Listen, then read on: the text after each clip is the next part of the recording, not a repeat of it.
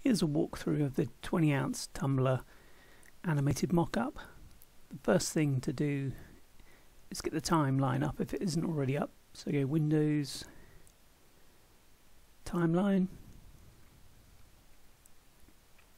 Just zoom out a bit there. Okay, first thing to do is get your design on there. So step one, if you look in the bottom right here, you've got the layer stack. Double click the smart object. That's step one, and then step two is to double click this smart object. And on here you can place your design. So File, Place Embedded, find your artwork.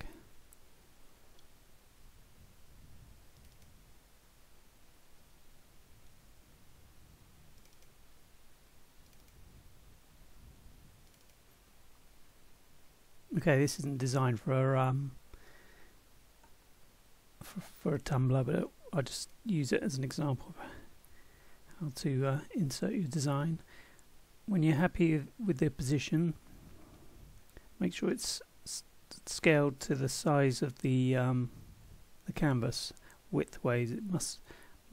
If you leave a gap at the end there, that will show. It won't be seamless. It will show on the sides, but you might want to leave a gap at the top and the bottom depending on what sort of design you've got, but you'll get the hang of it once you've tried it. So once you've placed and sized it, click close it and make sure you say yes here, and then again on this one, close this, say yes, and the design is there. Like I was saying, you might want to leave a gap for this part of the tumbler.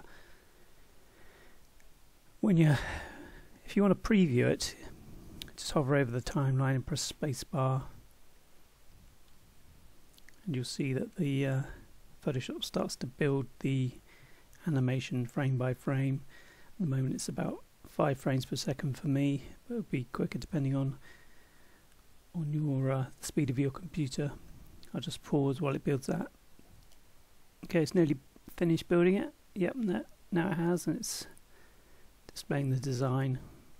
10-second animation.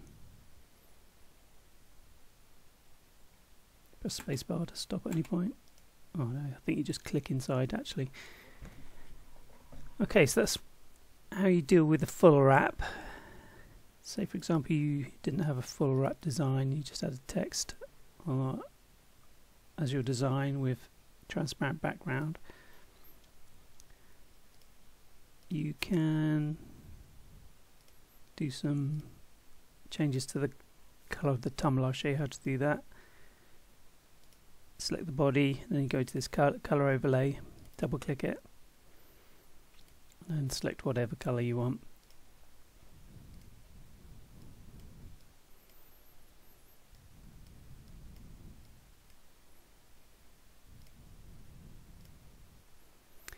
Other things you can play around with are the background. You could swap out, you could turn off that background, and then File, Place Embed one of your own backgrounds.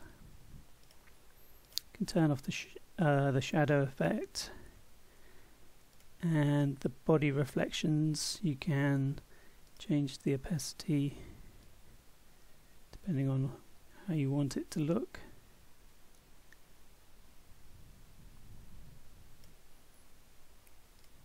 When you're happy you've got everything looking the way you want it, all you need to do then is click this icon here, go to render video. You select where you want to save it here, obviously. You give it a name of your choice. All these are the defaults that I use. I think they're the defaults that come as standard. I recommend using these ones, but they're there if you need to change anything. When you're happy, click render. That's everything.